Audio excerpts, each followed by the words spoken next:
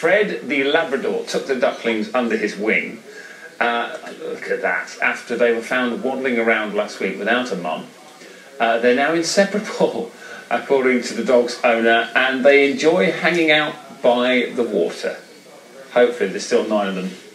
And Fred doing a lovely job there. That's what I love about dogs. You can put anything on a dog's head and they just love it, don't they, Sam? But is there anything cuter than a chick? Yeah, well, it's got to be the cutest thing ever. At my little boy's school at the moment, they've got chicks. They've had chicks hatch, and they've all had to name a chick. My son named his chick Wednesday, and his friend named his chick Jeff Lad.